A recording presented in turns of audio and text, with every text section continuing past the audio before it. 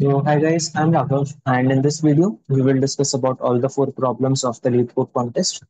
This is the very first problem of the contest. We have been given two integer arrays of length n and m, and we have to find out all the total number of good pairs where a pair I comma j is good if nums1 I is divisible by nums2 j into k, and this integer k will be given to us. So let me just explain the problem on one note. Just a second. Okay, so the problem says we will be given an array nums1 and an array nums2, and we will have to find out all the good pairs I comma j, and we will be given an integer k as well. And a pair I comma j is good if nums1 I divisible by like if this thing is coming up to be zero. Basically, nums j is multiplied with k, and then if it is a divisor of nums of I, then the pair I comma j is good. And we have to find out the total number of divisors.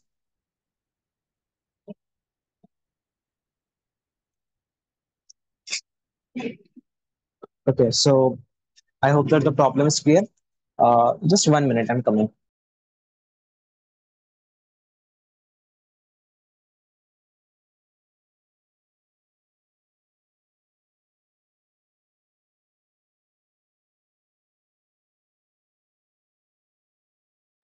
Sorry, I'm back. Okay, so the problem is pretty simple. What you can do is, since the constraints here, since the constraints here are very small, n is less than 50 and m is less than 50. So all we need to do is just iterate over this array. Let's say you are running up a for loop of I, and inside it, iterate over the array uh, nums2. Let's say you are having the iterator, like you are having a for loop of j. Then for every I comma j pair, you can just simply check if this condition here is satisfied or not. So that's all we need to do, and that's how I coded it up. First of all, I'm finding out the n1 and n2, the sizes of the arrays.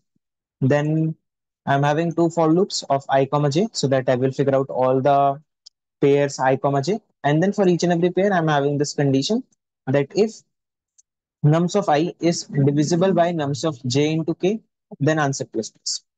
And at last, I'm returning the answer. So the time complexity here will be just big O of n. We are having a simple, big O of n square. We are having two for loops. And the space complexity will be big O of 1 because we have been using just some constant space. So I hope that this problem is clear. Let's move on to the second problem. String compression 3. Okay, so this problem says that we will be given a string word and we have to compress it using the following algorithm. That is, begin with an empty string comp, and then as long as the word is not empty, we have to do the following operations. Remove the maximum length of a prefix word made of single character C repeating at most 9 times. And then we have to append the letter length of the prefix followed by the character to count. Okay. Let me just explain it here. The problem statement might not be really clear. Let's take this example. You are having A coming up a lot of times, and then you are having B coming up 2 times. So here A is coming up 14 number of times. Now, what the problem says is, if this is a word right now, in this word, look at the prefix, and as long as the prefix is having all the characters same, basically this first character is coming up again and again, As long as it is happening, just take up uh, the complete prefix, as much as big a prefix as you can, of length, like length less than equal to 9. Maybe not so clear even now. Let's take one example here. If you are having something like AAAA, in this kind of a case, the biggest prefix you can take, which is consisting of only like the first character repeating again and again, is this one, right? This is the longest prefix where only the first character is coming up again and again. And we have been told that the length should be less than equal to 9 of the prefix we take. So if a was coming up maybe 100 times, we can take only a 9 of those characters, like we can pick up only those 9 of like only 9 of those characters. And then what we have to do is remove these characters from the word, and in your comp string, basically it's compressed string, we will we will write 5 comma like 5 a, no comma, just write 5 and a, right? So that's what we have to do, and it makes sense.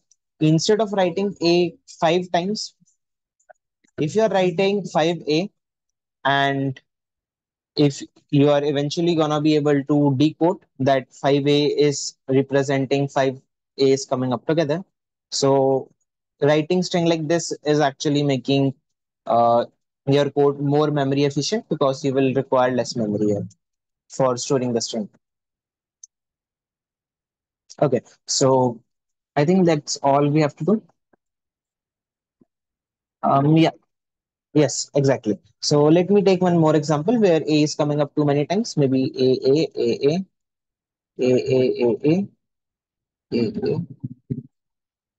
Um, so here A is coming up 14 times, and let's say B is coming 2 times. Basically, this is the example given in the problem itself. So here, the longest prefix which contains only the first character is this one, but its length is 14, and we have been told that the prefix we can choose should have length less than equal to 9. So the longest prefix which we can choose right now is I think this much. We are having 9 elements here.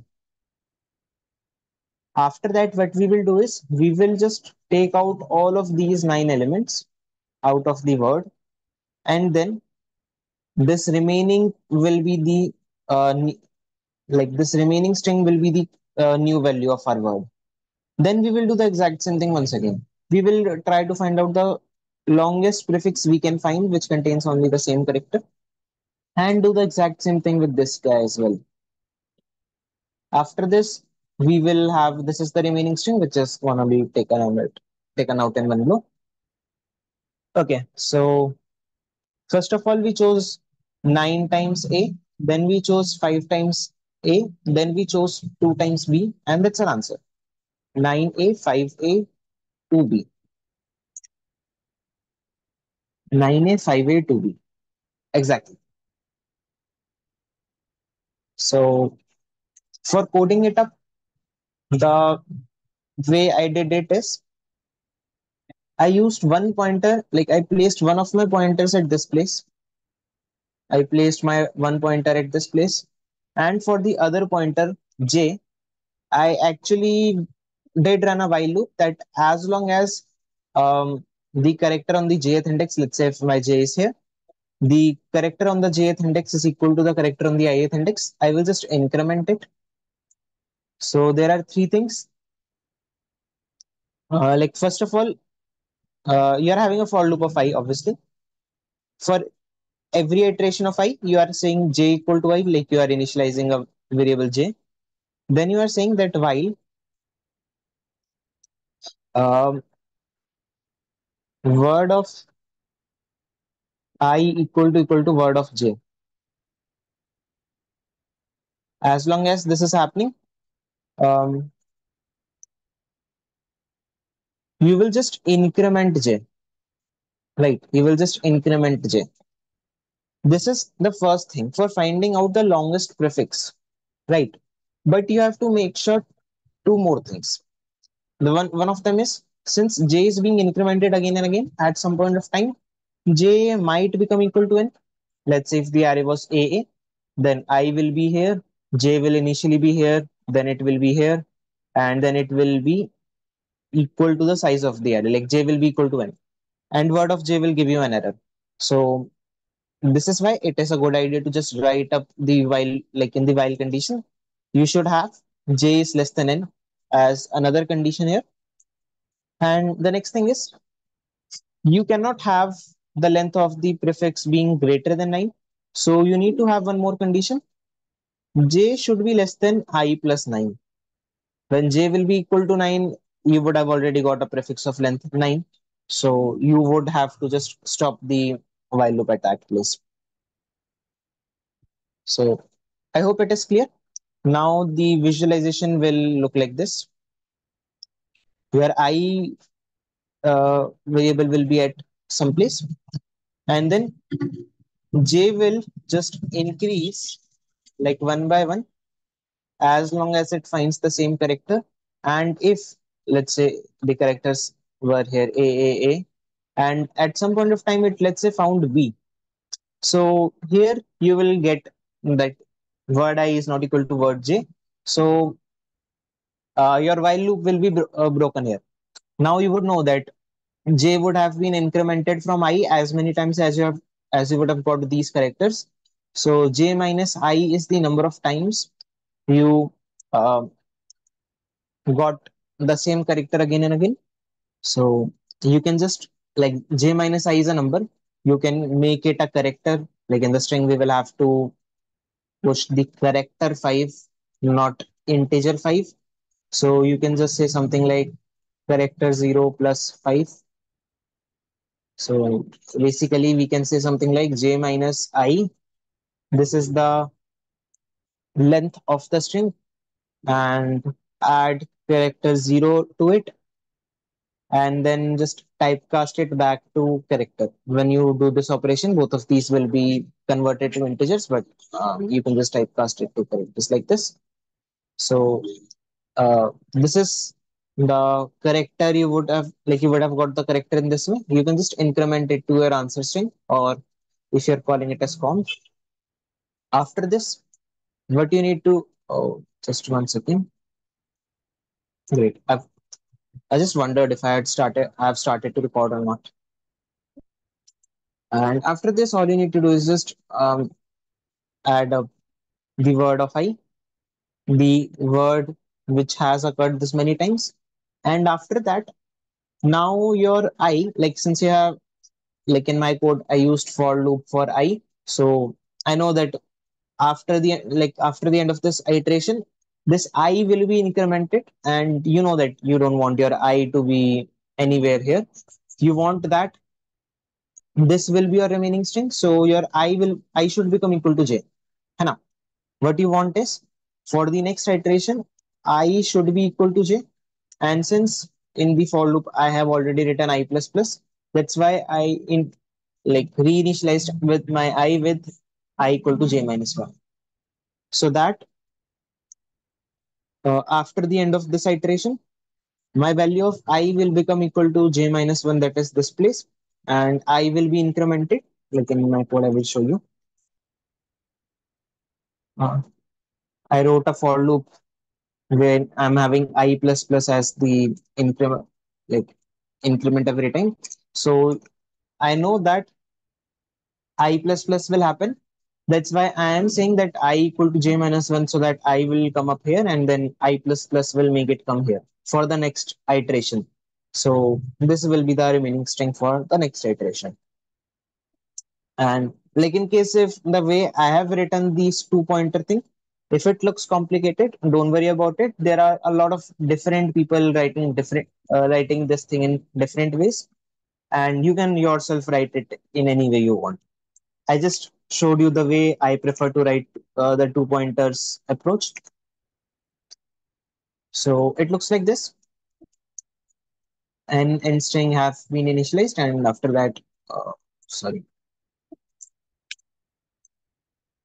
Yep. So I'm going on for each and every character one by one, and like every time I'm just having these two pointer thing to find out the first in like first character which is not equal to the current character. J will stop at that place, or it will go out of the bound. Basically, j minus 1 will be the last character which you can take in your prefix. Then answer plus equal to character of j minus I plus o to get the number of times you have got the same character coming up again and again. And then answer plus equal to word I to add this a, because like in the pattern you would have to add 5 and then a as well. And after that, I'm having I equal to j minus 1 because I want my I to end up at this place after, like, in the next iteration. So since j is here right now, I'm saying I equal to j minus 1 to come to this place, and I will be incremented, so it will come up here after incrementation. Here is I'm having the increment. So if I'm not having this line, in that case, saying I equal to j will make sense. In this case, it will make sense to have I equal to j. But this is the way I prefer to write the code, because sometimes I do have continuous statements that uh, if there is some condition, then continue. So I don't want to write that I plus plus thing in this if condition while continuing. That's why I prefer to keep it here. And at the end, I'm just returning the answer. So I think that the problem should be clear. The way I have written the code might not be very simple to understand for some of you. Like, it might look a bit confusing. You don't really need to worry about it. You can just write it in any way. There can be a different way as well, where you are just where you just iterate over the array. And let's say if your I is at this place, you just keep track of the index where you had got the first occurrence of A so far. Or the last time when you had like splitted the string, maybe. Now, this kind of uh, these lines, wherever these lines are coming, you could have kept track of that index, and you could have written some if else conditions which will be similar to this and this, and on the basis of that you could have implemented it. So for now, let's move on to the next problem. Problem C. Find the number of good pairs. Two. So this is a follow-up problem for the first problem which we did in the contest, like in the editorial right now. In this problem, the only difference is that the constraints are pretty huge now. Now, like, this is the follow-up for problem one.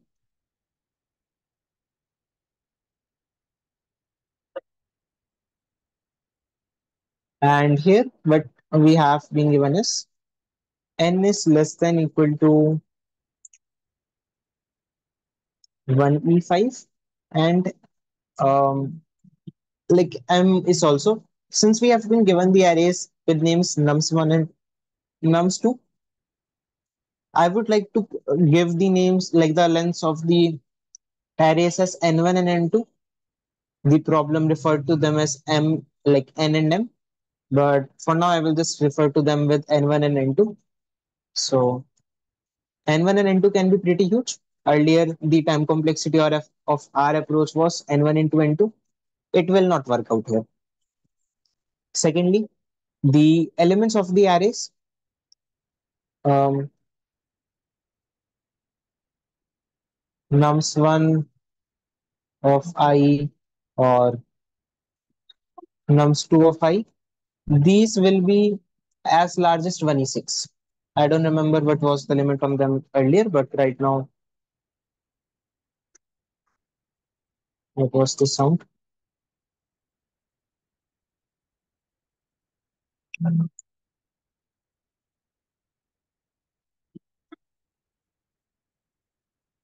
Okay, so now the constraints will be like these. By the way, there is a prerequisite I will give to you. This is not really that important to know about it for solving the problem, but it will be good if you study about sieve first. Like sieve is a standard thing. It will be useful for you in a lot of problems. And like in sieve, for now, like for solving this problem, you don't need to learn sieve. I'm just recommending, like this is a recommendation from my end that you should explore sieve as well. It will be very similar to what we do here in terms of time complexity analysis. So like in sieve, it goes like you're having integers in the range from 1 to n, and you want to figure out which elements are prime and which are not. I won't really discuss about the sieve properly. The main thing which I want to share is we write up the code in some way like this one. Int I equal to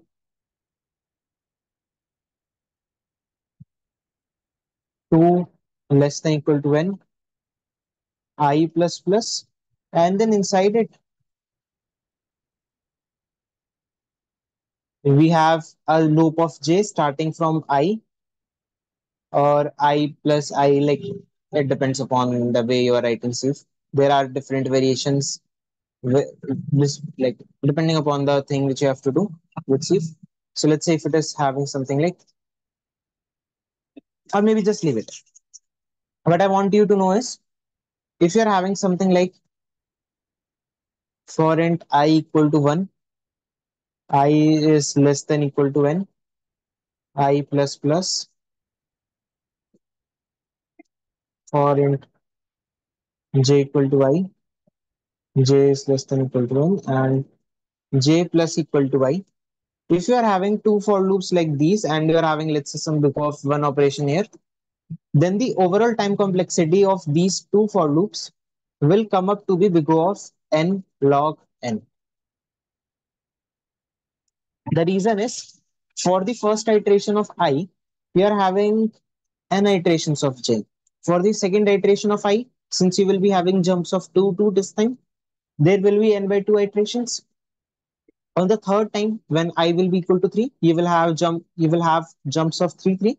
So the time complexity will be n by 3 and so on. So um, in general, like if you try to find out the time complexity,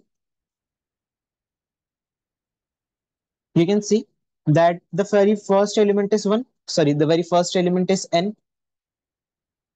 The sum of these two will be less than n. The sum of the next four will be less than n, right? Because like this n by 3 is less than n by 2, and n by 2 plus n by 2 will be n. So this whole thing will be less than n. Similarly, all of these are less than n by 4, and summing up 4 times n by 4 will be nothing but n. So these 4 would also be less than n. And if you just pair up the first, like the first guy, the 2 next, the 4 next, and so on. So you will have around log n number of pairs, everyone having time complexity less than n. So the overall time complexity will be less than n log n. I just gave a small proof here. And in case if you have any confusions here, like you can just go up for Sieve. Wherever you learn about Sieve, that person will definitely teach you about the complexity analysis. And there will be a lot more things you will study there, which is very good to know. For now, I'm assuming that everyone who's coming up here has either understood the time complexity like this, or in case if you did not understand, then maybe just redirect to a different problem where you will learn something standard, which will be useful here. Okay, so now let's come up to the problem. Right now, what we discussed here is not related to problem. Like this is not related to the current problem mainly. This is a standard thing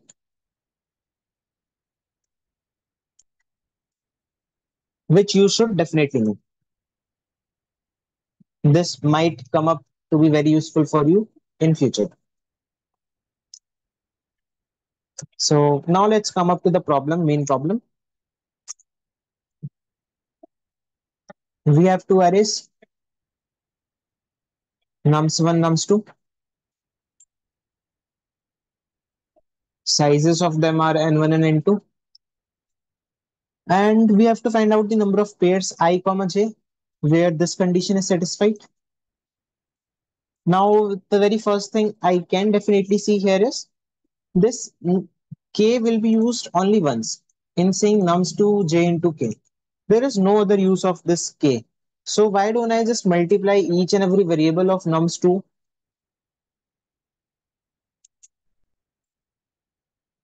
by k? Like, why don't I just initially multiply it with k every time? And in that case, like if I do this, then the problem will be simplified to finding out all the pairs I comma j where nums1 I um, is divisible by nums2j. This will be the new problem for us. And here the limit like nums1, the variable nums1 will be less than equal to 1e6. The elements of nums2 can be greater than 1e6, like the elements of nums2 can be up to 1e9 because they could have been up to 1e6 earlier and k could have been up to 1e3. So in the maximum case, it can be this much only. And like there is one very obvious thing here.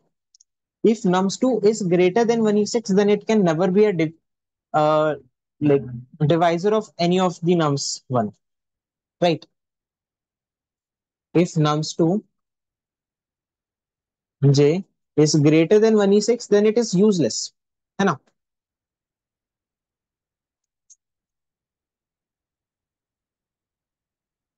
So you can just ignore all the nums2j which are greater than 1e6 since they have no use case. They are just completely useless. Okay, very well. Now what? Now I can just say that I'm having only this as the problem. Both the arrays are having elements less than 1e6. If there is any element which is greater than 1e6, then it has no use case. And I can't really solve it with the n1 into n2 time complexity even now.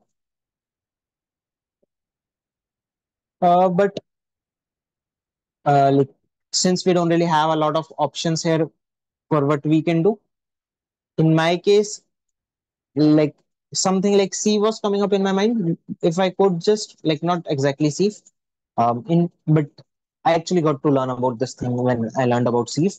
That um, if in range 1 to n, let's say you are having elements from 1 to n, and you want to find out the number of divisors of all the elements. For every I, you want to know about divisors of I in the range from 1 to n. In that case, what we used to do was uh, we used to run up a for loop of I going up from 1 till n. Okay, I draw capital N there. And then for every j from I less than equal to n, since I only care about the I in the range from till n, j plus equal to I, we could just increment the divisors of j by 1. So basically what we are doing here is for all of these integers in the range from 1 to n, we are going to all of their multiples in the range from 1 to n, and we have been incrementing their counts basically that we have got this many divisors. And this is something we could totally do. I hope that I'm not making any mistake here. Just in case if I missed something out here, then please tell me about this in chat. So like as far as I know, it will come up to the big of n log n time complexity because you're having a for loop of n size, and the inner for loop will be having the size equal to n by wait. Um, the inner for loop is having the size n by I. Yeah, the inner for loop is having the size n by I. So it is nothing but the summation of n by I from 1 to n, which will turn out to be n log n. So right now the thing is, the problem is, one more thing which I want to point out. This is also something standard. What do I mean by standard is, this is a technique, sort of a technique which a lot of people know about, and you will be able to use this thing a lot of times. Like there will be problems which are based on this technique itself, like this problem, which can be solved very easily if you knew about this thing. That if you have to figure out the number of divisors for all the elements in the range from 1 to n, you could do it like this. If you did not know about it, then the problem could have been a bit more complicated for you. So now, like if you had this knowledge, in that case, like in case if you did not have this knowledge, then you have it now. Okay, you just pause the video here and you should try the problem on your own now. But let's say if you're not able to solve it even then watch the video. So now the thing is, we are having two arrays, nums1 and nums2. You want to figure out for each and every element which is in the array nums1, how many divisors does this element has, and like you have to count only those divisors which are coming up in the nums2 array. So one thing which looks very intuitive right now is the outer loop for I which we had. You can just have, like you can just run it for all the elements of the array nums2. So you can say something like for int I in nums2. Basically this will take up each and every element of nums2 one by one in every iteration. And here you could just say for int I in nums2.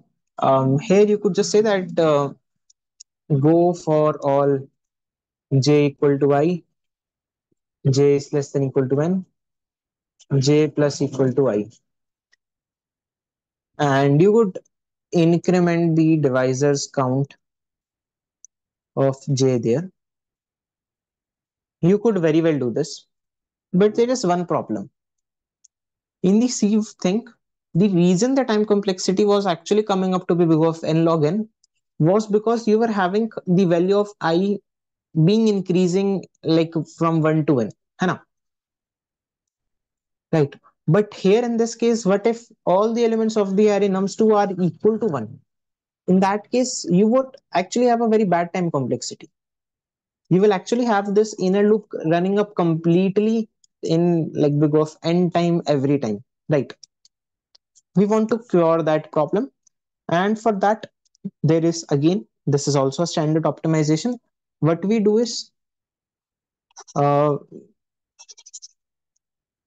for every index in nums, like for every element in nums2, for every element in nums2,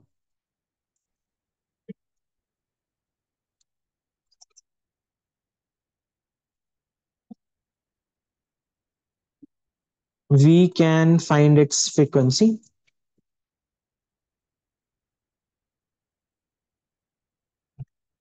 We can find its frequency. Let's say that the frequency of I, maybe if you are having an array like MP, where MP of I is telling you about the frequency of I in the array nums2, then in that case, let's say basically all you need to do here is increment the number of divisors by MP of I. That's it. The number of times this element I is coming up in the array, that many times this divisors of j would have been incremented. So you're just incrementing it right away by that amount. And we will go for this I only once now. Like for every element, for every I, you doesn't matter how many times it is coming in the array. Like earlier, what was happening is if you're having one coming up three times in the array, then you are having three complete for loops of one going up from j equal to 1 till n three times, right? And you were incrementing the value of divisors of j. For now, I'm writing it as diff. You were incrementing it three times differently. So we have saved that time complexity by incrementing it by three once and not running the for loop more than once. Just run it once. This is how we have saved our time. Now, the way you will manage that you run it only once, it's not a difficult task. It's up to you in what way you want. Like you, if the maximum, like it depends upon what can be the maximum value of the elements of the array. In case if it is not gonna be too big, which generally will happen, you can just create a vector of int mp, which we talked about, of size mx plus 1, like whatever is the maximum size of the array. Generally, this mx is supposed to be less than equal to 1e6 or 1e5, maybe 2e6 in the maximum case. Very rarely you will see it as 1e7 if you are uh, solving a problem which is having only this part, like it is not having anything else in the problem. So, like in those cases, you can just run up this outside loop as int I equal to 1, I less than equal to n, I plus plus, and just check here that in case if the map I, basically the frequency of I is 0, then continue. That's it. So for every element, you will just go one by one only. Or if you are a bit lazy, then maybe you can consider using a map or a set, though it's not really recommended because maps and sets are slow, a lot slower than vectors. So, like if you are using map or set, then maybe it actually depends upon the constraints. If the size of nums1 is very small, then maybe using a map and set can be beneficial for you. But if nums of one is having a very big size, then just using this vector, like obviously you can have a different name. I'm just naming it as np for now. Uh, in case if the size is very big, then using this can be beneficial. Okay, so let me see if we have discussed the complete problem. The very first thing which we did in the problem is we eliminated k from the problem. For that, we just said that nums of 2 I would be multiplied with k right away. Second thing which we did is since yeah, we ignored we ignored all the nums of 2 j greater than 1e6. Like whichever elements were having a value greater than 1e6, just ignore them because they are useless. They will not be able to form any pair since all the elements in the nums1 array will be smaller than them. Okay. Now the third thing which we did here is I think we just ran up the sieve directly, like not sieve, but we did run up that for all I in range 1 till 1e6, like for every element. Um, if I is coming up in, like if map of I is greater than 0, basically if the element I is coming up in nums of 2 at least once, then we went up for j equal to I, basically for all multiples. For all multiples of I, let's say the multiple as j for now, like the current multiple, then we said that divisors of j will be incremented by map of I. in my code, instead of naming it as devices, I actually named it as count. I think it would have been good if I had named this thing as count and this thing as devices, but okay, I've already coded it, whatever. So now that's what we did.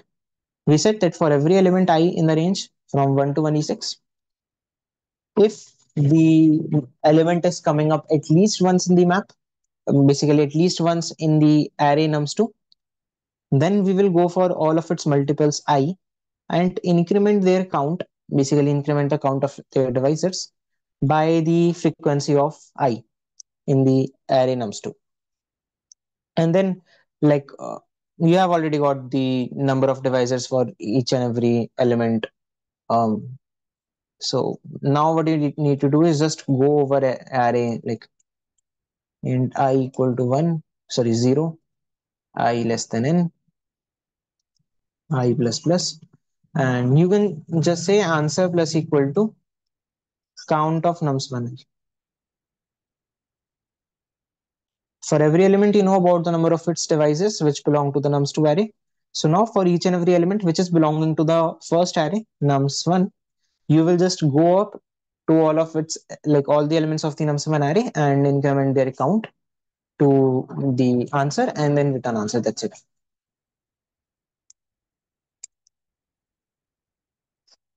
Okay, so I think that this step will not have any doubts. This step will have no doubts. It will be very clear. It will be clear. And what we are doing here should also be clear. The only thing which we have not discussed so far is what will be the time complexity. So see, this for loop will run up exactly 1e6 times. Hana? It will have 1e6 iterations. This thing will have at most n1 iterations. Like out of these 1e6 iterations, there will be at most n1 iterations for which your code goes belong like beyond this line, since there are sorry n2, since there are at most n2 elements in the array, which is 1e5 at most. So um, yeah, you can just say that there are at most n2 number of distinct elements in the array, so your code will go at most n2 number of times beyond this line. So uh, once it goes beyond this line, for every element you are having um, like this is big of one thing, and this for loop will have the size of 1e6 by I. So n2 times you are having 1e6 by I as the time complexity. Now in case if a single element I could have come up multiple times, then this would have been very huge because it could have been just 1e6 again and again in every iteration. But fortunately, we know that I will be distinct. Like there will be all the occurrences of I will be distinct. So even if I is like the smallest n2 number of elements, even in that case, you will just have the like this part as the summation of like right now the thing is it is not exactly n2 into 1e6 by I. It is actually summation of 1e6 by I for I belonging to uh, nums2 array है ना. So in the worst case what can happen is I might be equal to the smallest n2 number of elements. In case if I is greater, then this value will obviously reduce, so the mm, summation would definitely be smaller. The maximum possible case for your summation can be when I is having the smallest n2 elements, and like from the proof which we had done earlier, you can easily derive it that it will come up to be 1e6 log of n2 times, because we will be having 1e6 iterations first time, then in the next two iterations of I we will have total of 1e6 iterations for the inner loop and so on. So there will be like log n pairs of 1e6 total iterations. and like the time complexity now will come up to be equal to this 1e6, that is 1e6 plus. The reason we are having a plus is because not every time you're going up completely in, है ना? You are not going up completely in every time. We are going inside only n two times, and we have already seen its multiple, right? So it will be 1e6 plus this thing, that is 1e6 log of n2. So we can just ignore this for now. So the time complexity should come up to be 1e6 log n2 overall for these for loops. And like I think that I have not made any mistake right now in terms like in finding the time complexity, but there's very well a good chance of me making some mistake. In case if I have made some mistake, then please correct me in the comment section. But mota mota, the time complexity will come up to be something like this. In case if we had used vector like maps instead of vectors for this count valley thing and this map, then the time complexity could have been significantly worse. Like it could have got a complete log into extra time, which like 1e6 into log of n2 will easily pass. But 1e6 into log of n2 into log of n2 is likely gonna fail. It will likely fail because log of n2 will be something like 20 probably, since n2 will be at most 1e5. Log of n2 will most probably be like 20 in the worst case. So 1e6 into 20 will be something like 2e7 iterations for this for loop. But if you use a map or a set which is having extra log and factor, then in the worst case, the time complexity will have another 20 in the multiplication. So it will go up to as 4e8, which will definitely fail. Like most probably it should fail. Okay, and we have done some more stuff like multiplying the elements and ignoring these elements. These can be done in linear time complexity, so we can just ignore it. Like it will have at most n2 time complexity here. For ignoring these people, you're just not doing some stuff in some iterations. Like you're just ignoring these people. So it can be done by just writing some if the value is greater than 1e6, then continue just this kind of stuff. So it will also like not take any extra time. This you can just avoid spending any extra time on this, or you can just have like it's simple. I don't think we should say anything for this time complexity. Basically, whenever you find out nums of j to be greater than 1e6, then whatever thing which you were about to do, just don't do it. So you are having some complexity being saved here. And this thing is having big O of n1 time. Okay, so let's see the code now. Um, we are having yeah, by the way, since I was going to declare a map, sorry, an array of size 1e6, and I knew that I will just create, sorry, yeah, these arrays with size mx plus 1 and mx plus 1, basically 1e6 almost. Since I knew that I will create arrays of this much size, I created them globally and then initialize their values here, so that like it makes your code a bit faster. Again and again creating those arrays inside the struct will make the solution a bit slower. And I don't really need this mx since I've already declared it here.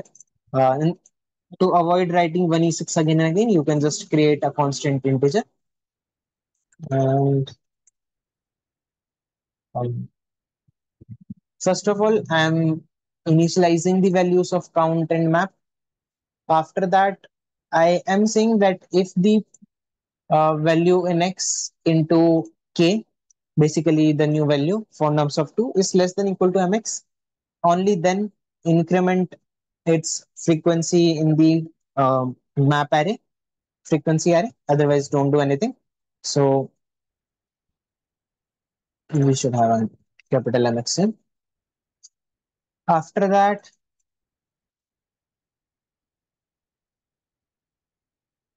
for every I in the range from 1 to MX, like you obviously don't need to write it like this. In case if the frequency is zero, then continue. In case if the frequency is not zero, then you are just going up to all of its multiples and you have been incrementing the count by the current frequency. And after that, you are just going up to each and every element in the nums1 array, and whatever number of divisors they have, you are just summing up all of them and storing them inside a vector like a long integer answer, and you have been printing it here or returning it here. You could have very well created it inside the struct, and I think it should work. Like, it should not get TLE, I think, but it would be safe to just declare it globally, because you are willing to create a very big array, है ना? So whenever you are creating a very big array, it's always recommended to just create it globally once. Otherwise, you will have to declare it again and again, and for that, this much contiguous memory would have to be allocated to the array, which will become a slow process. It sometimes can mess up your time complexity significantly. Not significantly, but in case of tight complexities, it can affect. Okay, and we have already discussed the time complexity. Like, this part will take big O of mx time. This part will take big O of n2 time. This iteration is like just this for loop will go big O of mx times, and inside this thing will go like um, mx log n. So overall, the time complexity of this approach will be mx of log n2, mx into log n2, and this thing will go in big O of n1 time. So the overall time complexity is coming up to be big O of n1, like, yeah, big O of n1 plus mx log n2, and you are having plus n2 also. This is the time complexity, and space should be, we are creating two global vectors, global arrays, and other than them, we are not creating any other vectors or anything. So the space complexity will be straight away big O of mx, and maybe you can just say it as n1 plus n2 plus mx if you want to count the space complexity of the given vectors also. In general, if we are talking about the auxiliary space which we have created from our side for solving the problem, then it will be big O of mx time space. Okay, so let's move on to the fourth problem. Now for the fourth problem,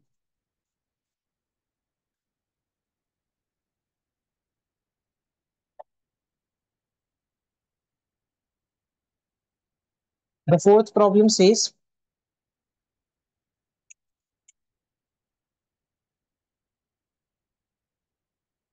you will be given an array, let's say nums, and you will be given a lot of queries, and in every query you will be given some integer position and the value. So all you will have to do is in the nums array, say nums of pos equal to x. Basically, update the element at the index pos at this index, update it with the value x, and then you will have to print the score of, like, you will have to calculate the score of the nums array. Like in the problem, they did not define anything like score for the convenience of for explanation. I will be calling it as score of the array. So let's define the score of the array as maximum possible sum of any subsequence such that any like maximum possible sum of any subsequence such that no two adjacent elements are picked up.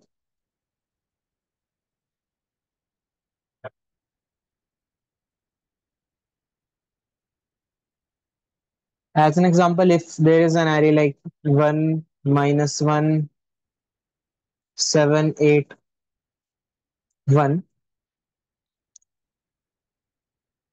or maybe let's have a 2 here.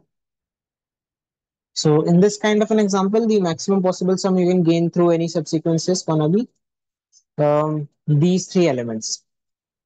You cannot pick up these two together. You cannot pick up these two together. Either you can pick up this one or this one. And like if you pick up this guy, then you cannot pick up this two also either. So I think you got the idea. You cannot pick up any two adjacent elements in the subsequence. Now, like in case if the problem had only one query for solving the problem, let's just make the problem simple.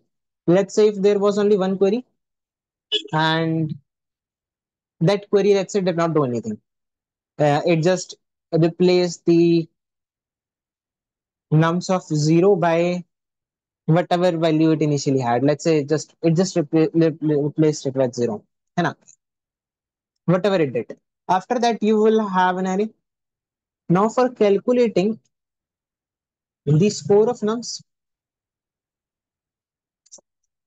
you can solve it very easily with dynamic programming. Every time you will have two choices. Either pick this guy or don't pick this.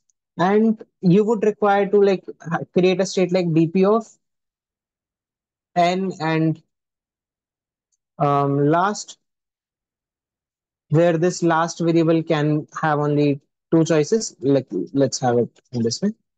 You will create this many states. dp of n means we are talking about the range from 1 till n for the first, sorry, 0 till n minus 1 maybe. Basically we are talking about the first 10 elements, and dp of n0 is representing that we have considered this many elements, and for the next element um, dpn0 means that you have not picked up the last guy, so you can pick up the current element. Like the last element has not been picked.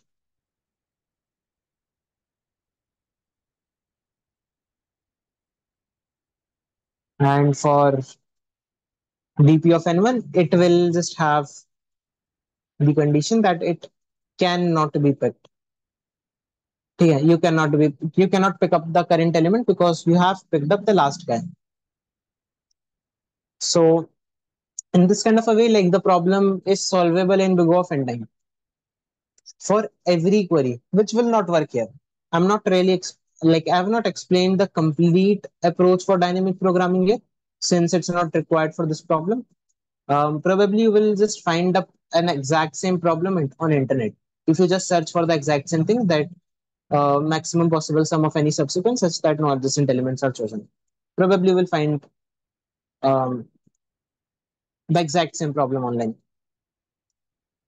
For now, the thing is, you can't solve the problem in big O of like you will have to solve the problem in big O of n time complexity, and after calculating it once, if um, the value of nums of 0 gets changed to maybe 10,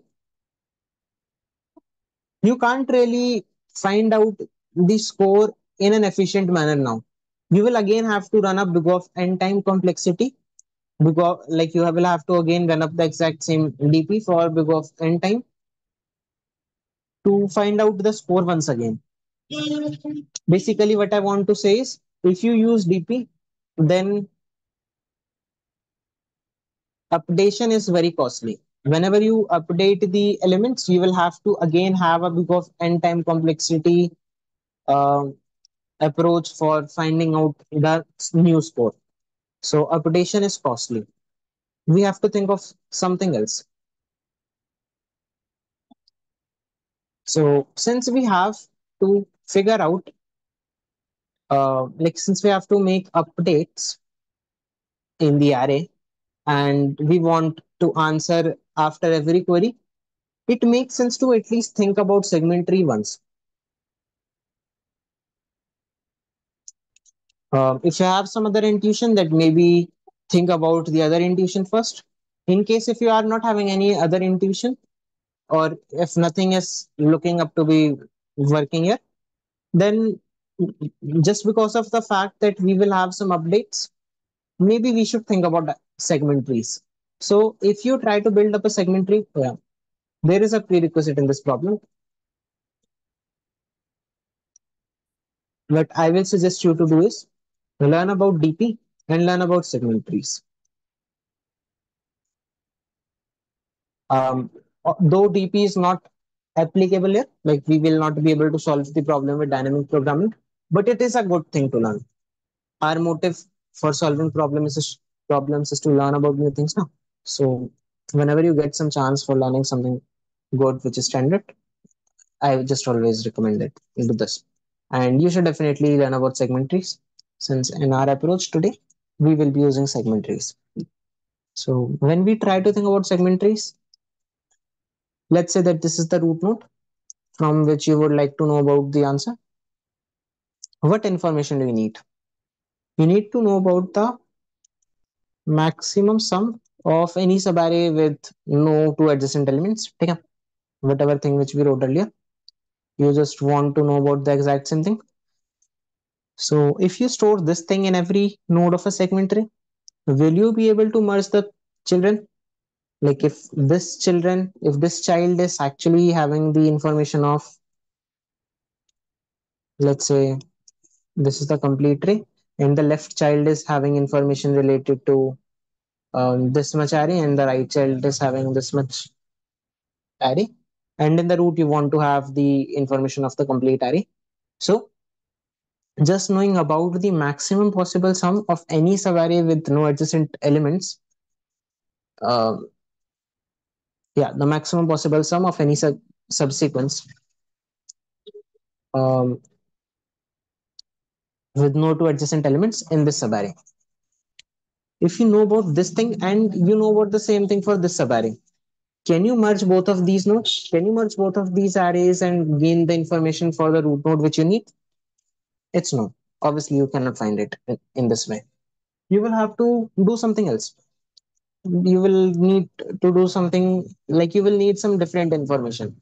The problem here is you don't know if this segment actually included this guy or not, and for this note whether this segment was including this guy or not. If both of these include these two elements, then merging them is not possible, right? So one thing which makes sense is in the notes, you should keep track of the left and right as well, whether the leftmost element and the rightmost elements have been chosen or not. So in that way, you will be able to know that, let's say, for the left node, it says that you have chosen the rightmost guy, and the right node says that you have not chosen the leftmost guy. So it can be merged, right? In that case, you can merge these nodes. You can merge these segments. But there is one serious issue here. There is one serious issue. The problem is, what if the left node says that it has chosen the rightmost guy for finding out like the maximum subarray, the maximum subsequent sum includes the rightmost guy, and for this subarray as well, it includes the leftmost guy for the maximum subsequent sum with no adjacent elements. Then in that case, what will you do? We can't really do anything, right? So we would need to store some more information. And from here on, I think it is not very difficult to see. that maybe you can just have four different things in every node. The maximum possible subsequent sum, um, like you can have four different possibilities. Let's say val 0 comma 0, which represents max possible sum of any subsequence where neither the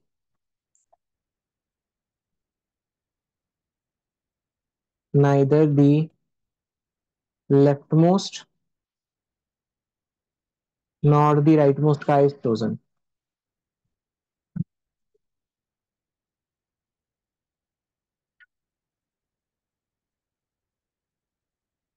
Right? You can have it in this, like you can just create four different things in this way. Similarly, 0 will have rightmost guy being chosen. 1 0 can have leftmost guy being chosen, and 1 1 can have both people being chosen. So if you know about these four things for the nodes, that in this subarray, what is the maximum possible sum of any subsequence such that the rightmost guy is chosen, or if this guy is not chosen, and like if this guy is not chosen and this guy is chosen, or both of them are chosen, or none of them is chosen, then let's say for the root node,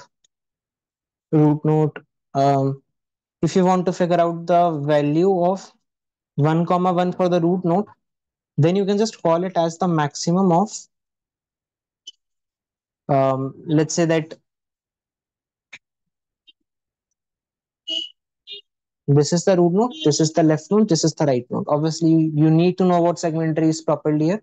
If you don't have good idea about segment trees, then this might have been looking a bit complicated. We do stuff like this very often, not exactly in this way, but we do stuff like this quite often. We just try to think that for merging two nodes, what informations do you require about this subarray and about this subarray. So like in this case, since the causing problem could have been that whether these two people, like what will be the maximum possible sum of the leftmost, like the left guy, if it had chosen the rightmost element, or what will be the maximum sum of the left subarray subsequence if it had not chosen the rightmost guy. है ना? Similarly, you had some condition for the right node, that what if you choose this guy and what if you don't choose this guy, what will be the maximum answers. Since you need to worry about both the left and the right sides, like for this node you need to know about the right guy, for this node you need to know about the left guy. So obviously you would have to take care of left and right both for both of the sides. So there will be four possible combinations, whether both of them are not chosen, or the leftmost and the rightmost guys are chosen, or the leftmost is chosen, or maybe the rightmost is chosen and the leftmost is not. है ना? You will have these four combinations. So when you're merging the nodes left and right, the root val 1 comma 1, which means that both the leftmost and the rightmost people should be chosen from the given vectors, sorry, from the given subarrays.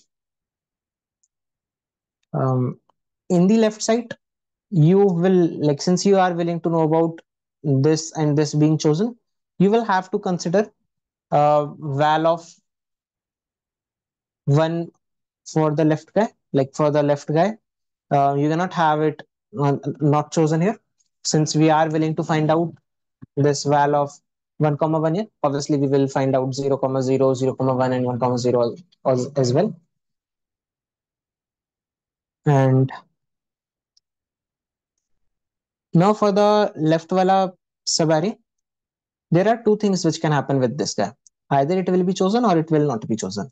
Similarly, for the right guy, there can be two things.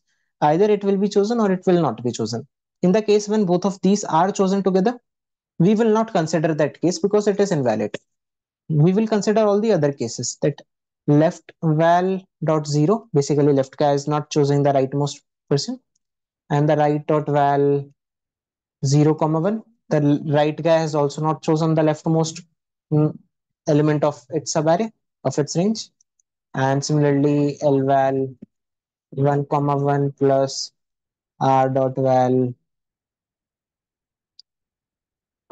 0 comma 1 and l comma l dot val 1 0 plus r val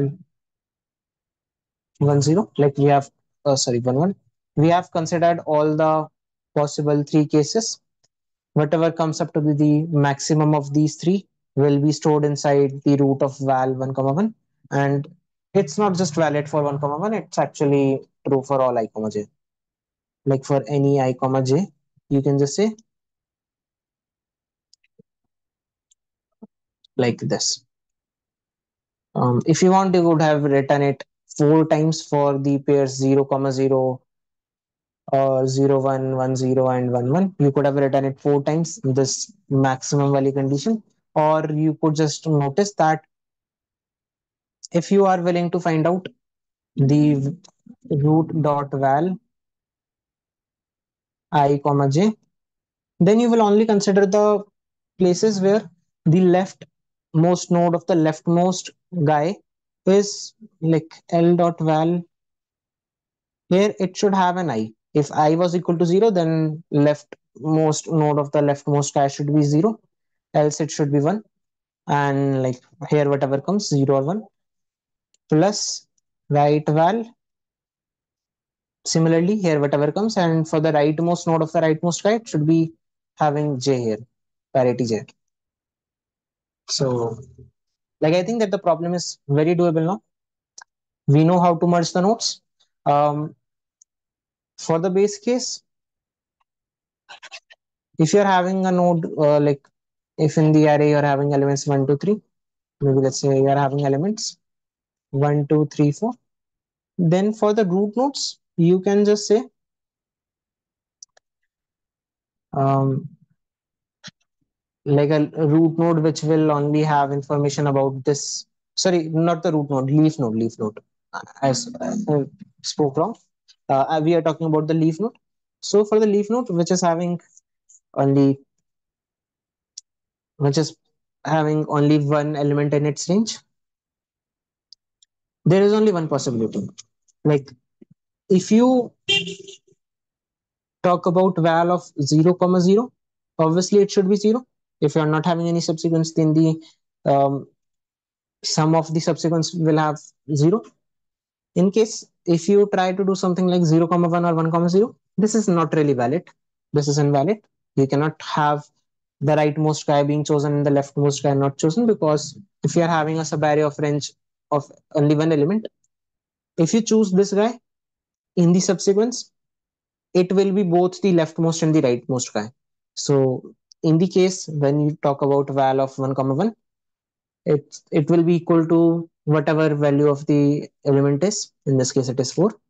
For the cases where 0 comma 1 and 1 comma 0, it would not work. Like it is not really a valid thing. So I initialized it with 0, but I think like it worked when I initialized it with 0. But I think that you might consider initializing it with a very small value, since we are willing to figure out the maximum values in future. So you can just initialize it with a very bad value as well. And luckily, in my case, it worked up with 0 comma 0 also, like with zeros as well.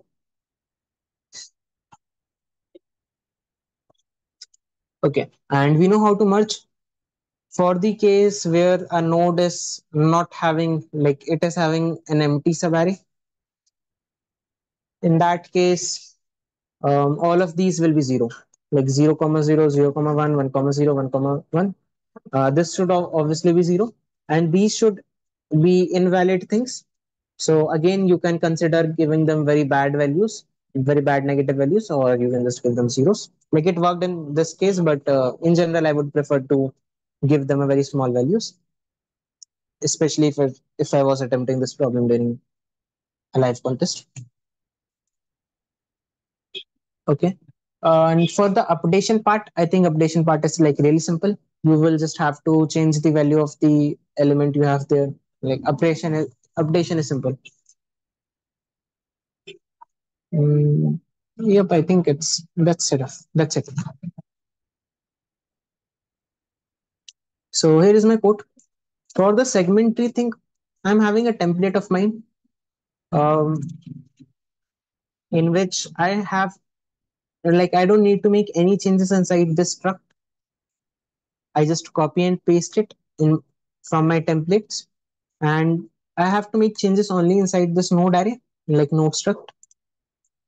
This is the information I want to store at every node. This is what I will have for an empty range, like when there is a node which is not having any, like you. I hope you remember that if you are having something like, maybe if your array is having only, um, actually, it depends upon the way you create arrays as well. Like in my case, the segment tree I've created is iterative. Like this is an iterative segment trees template. Feel free to use recursive as well. It should also work. And this is the information I'm storing for a node, which is um, keeping information of an empty subarray. So in that case, I have initialized all of them by zeros. Ideally, it should have been initialized with something very bad, but zero is also not affecting our answer, so it's also fine there. And then if there is one node in the, like if there is a node which is having only one element in its range in the subarray, then I will have val of 1 comma 1 as v. And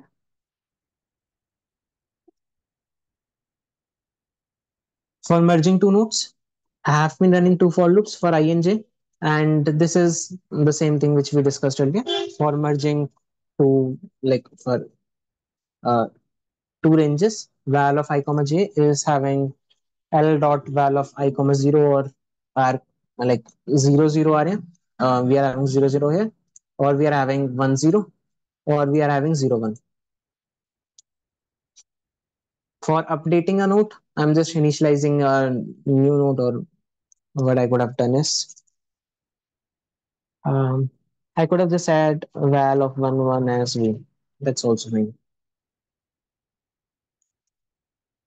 Or you can just do this. And for like, this is one extra thing which I created. Since I don't want to write something like this inside my main function where I will be using the segment tree, I created a function with name answer which will return me the actual information I require. Like in the node, if you remember, this is what you are storing in every node. But this is not the thing which you need as the answer. The answer was actually this maximum subarray sum, sorry, maximum subsequent sum where no two adjacent elements are chosen, which will be equal to the maximum of these four. So that's why I'm having this answer vector, sorry, answer function. And here inside the main function, like the function which I have to complete, I'm creating a segment tree. And for every query, I have been making the update which I have to make. And then with the sg.query thing, uh, okay, I could have actually created a function with different name as well. Anyways, it's fine. So here what I will be doing is answer plus whatever answer comes up from this query, and taking the mod with mod, because I have to at last print answer with mod 1e9 plus 7. And at last I'm just printing the answer. So that's all we had to do for this problem. Um, the time complexity here, like if you know, if you see, for the nodes, everything which we are doing is just having some constant time complexity. Like this is having big O of 4 time, which is generally considered to be equivalent to big O of 1. Similarly, it is having big O of 1 space in this way.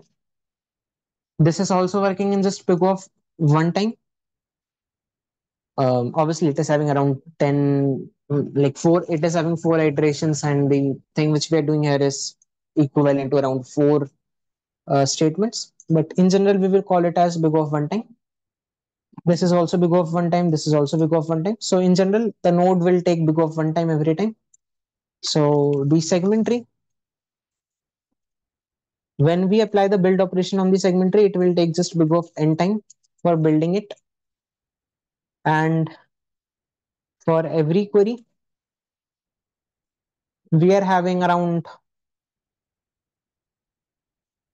login time from the segment tree.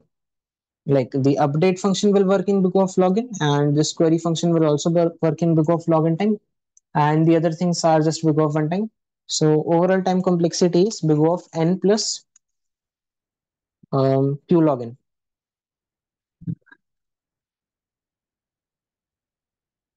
Big of n plus q login. That's the time complexity we have got here.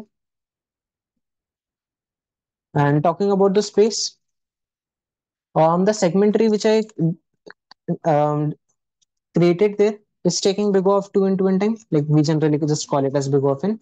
And obviously every node is actually having something like four variables in themselves, so it will have quite a lot of constant factor, something like 10x, like more than 10 into n. Yeah, around more than 10 into n, or maybe 8 into 10 at the very least. It will have at least this much constant factor along with it. And I'm not creating any other vector or array from my own, so this will be the space and time. Yeah, the problem was on the easier side in terms of thinking about the logic and implementation. But in case if you did not know about segment trees, then the solution might have been looking a bit complicated to you. And I don't know if there is any simpler solution also possible. I looked at a few more people's solutions and they had used segment trees, so I thought that this is good enough. Um, and like, yeah, one more thing. A few people in Java a few people coding in Java. Apparently, they just solved the problem in big O and into queue time complexity, which should ideally give TLE, but it somehow passed because of weak test cases. So it was a bit unfair with us, with the C++ people. So I hope that you got to learn about something new from the editorial. And in case if the video helped you out, then please consider liking the video and subscribing to the channel. And please give your feedback in the comment section. Thank you for watching the video, and bye bye.